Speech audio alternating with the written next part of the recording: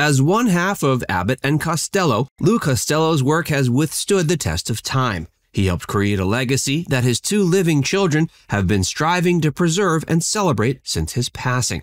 Join us as we check in with his two daughters to see what it was really like living with this famous comic. Facts First presents Lou Costello's daughters speak out on his private life. The Costellos had 4 children. In 1934, Costello married his wife, Ann Butler. The couple welcomed the birth of their first child, a daughter, Patricia Costello. Their second child, a daughter named Carole, was born in 1936. In 1942, their third child, a son named Lou Costello Jr., arrived. 7 years later, Anne gave birth to her and Lou's fourth child, a daughter named Christine. Patricia Paddy Costello. Lou's eldest child, Paddy, appeared on an episode of This Is Your Life in 1956. Besides that, she has been largely out of the spotlight. In 2010, she discovered that a local public school in the Southern California town of Manhattan Beach was producing a performance of her dad's Who's On First comedy routine. To honor her father's memory, Paddy made the trip to the school to attend the performance. She told the periodical Easy Reader and Peninsula later that year that she couldn't think of anything that would have pleased her late father more than to know something like that was organized by a local school. Paddy said Lou always loved children, and if he was alive, he would have been filled with joy knowing that young, aspiring performers were taking cues from his repertoire.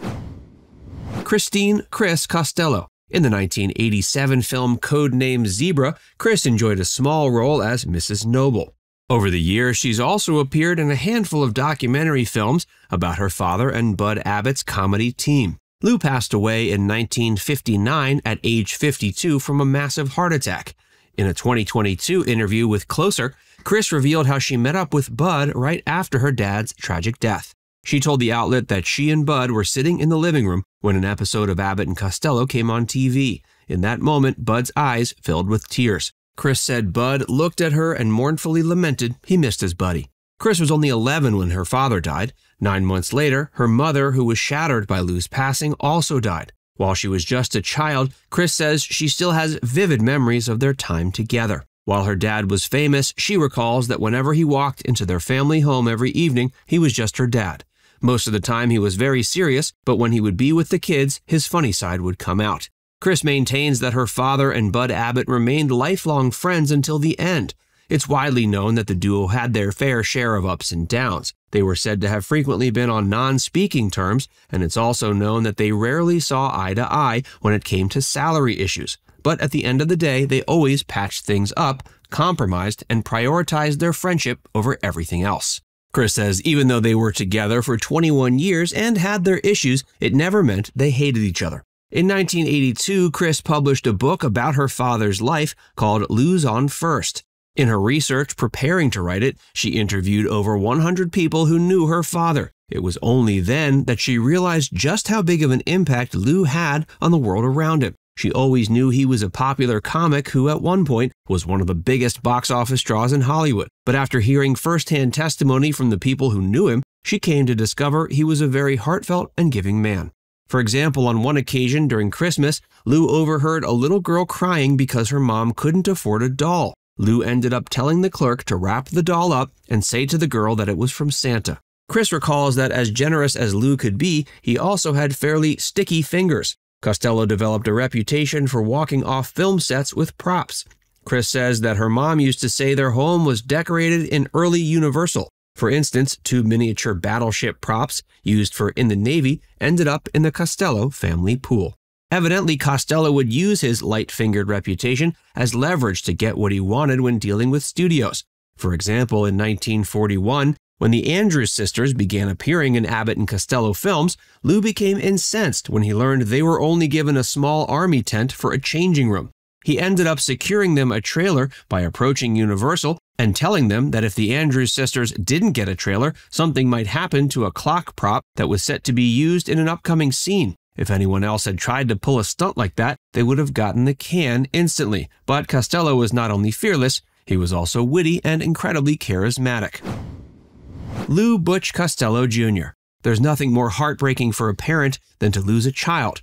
In 1943, just a year after he was born, Lou's son Butch drowned in the family swimming pool. Lou was in the middle of a rehearsal for a comedy radio show when he received the extremely disturbing news that his son had died. According to an LA Times article, Costello's wife had left Butch in a backyard playpen. She had only taken her eyes off her son for a few moments, but when she looked back, he was gone. Somehow he had managed to find his way into the family pool and fell in.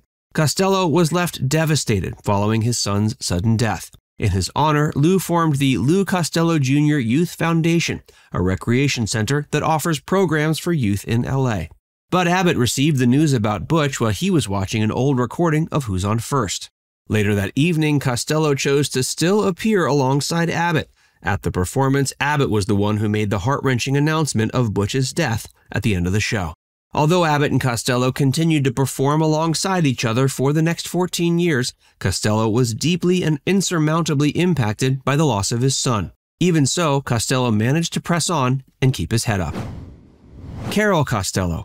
Carole was Lou's second oldest child. Like her father, she always had a taste for showbiz. In 1955, she made a couple of cameo appearances in his films, Abbott and Costello Meet the Mummy and Abbott and Costello Meet the Keystone Cops. Carole also worked as a talent coordinator on series like Card Sharks and Trivia Trap. Later in life, Carole married Dean Martin's son Craig Martin. Sadly, in April 1987, Carole died at age 48 after suffering a massive stroke.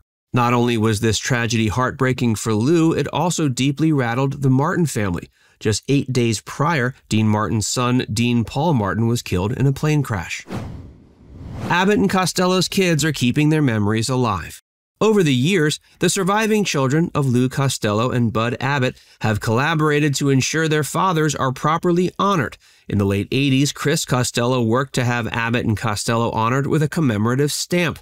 After campaigning for a couple of years, the USPS minted postal stamps featuring the comedy duo's likeness in August of 1991. Around that time, Bud Abbott Jr. and his sister Vicky teamed up with Paddy Costello to produce a video for Warner Home Video that was called The Best of Abbott and Costello Live. The video featured a compilation of the duo's live appearances on TV. It featured a few bloopers and outtakes and was compiled from well-preserved family kinescope recordings shot from 1951 to 54. When the Costello and Abbott families got together, they formed a production company called Abbott and Costello Enterprises.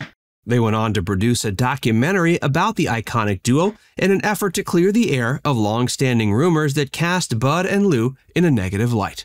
Now it's time to hear from you. Did you know that Lou Costello's son Butch died before he was a year old, and that his daughter Carole passed away at age 48? Let us know in the comments section below.